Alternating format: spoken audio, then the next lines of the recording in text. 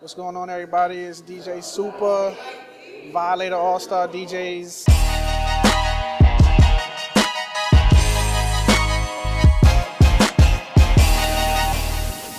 Philly radio probably had the biggest influence on me, listening to it, especially like in the early 90s. You know, I gotta name drop DJs like J-Ski and Touch Tone and DJ Ran, and I'll tell you what it is, 60 Minutes of Funk, Volume 3, Funk Master Flex. That turned me out.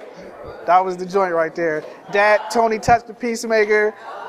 So it's little New York, little Philly mixed together. After a while, I used to record the radio all the time, the cassette tape. A lot of the kids don't know about the cassette tapes. I used to record the mixes on a cassette tape on the radio, and after a while, I was just like, I love what they're doing with these records, so let me save up a little money and get some turntables and do it myself. I want to say 92, and I didn't even know who they were at the time because I was a kid. I said I was like 8 years old. They reminisce over you, Pete Rock, CL Smooth. To me, it was just like, I don't know what this is, but this shit is hot. This shit is crazy.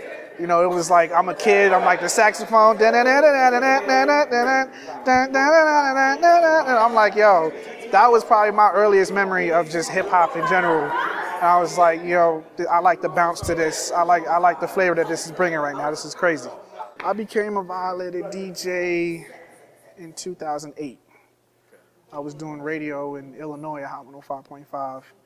A couple of cats in the crew heard me. Somebody referred me from that market. I was out in the Midwest. Took about 6-7 months. Next thing I know, I was on a conference call with them, and then next thing I know, I started doing satellite radio, Hip Hop Nation. Like the next 2 years after that, Violator Radio Uncut. I mean, I'm gonna keep it 100. I don't necessarily like everything that I play. I don't like a majority of the stuff that I play in the clubs. That is, in the clubs. But that's what the people are requesting and wanting to hear. But I mean, everything is slow, everything is just dumbed down, you know what I'm saying? And as a DJ, I want so much more.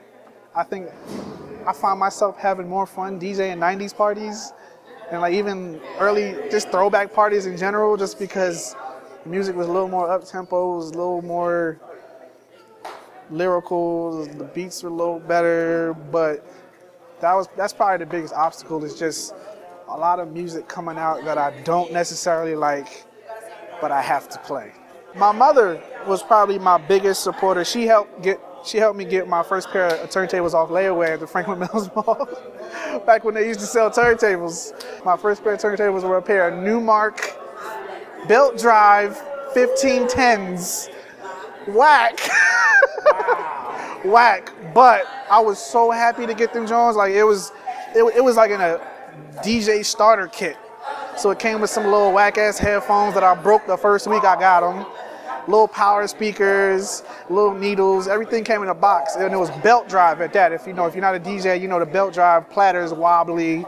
I didn't know anything, you know what I'm saying? I just wanted some turntables. And she helped me get those off for layaway. I put like $50 down on them one day. We went to the Franklin Mills. She just took them off layaway for me, and I've been DJing ever since.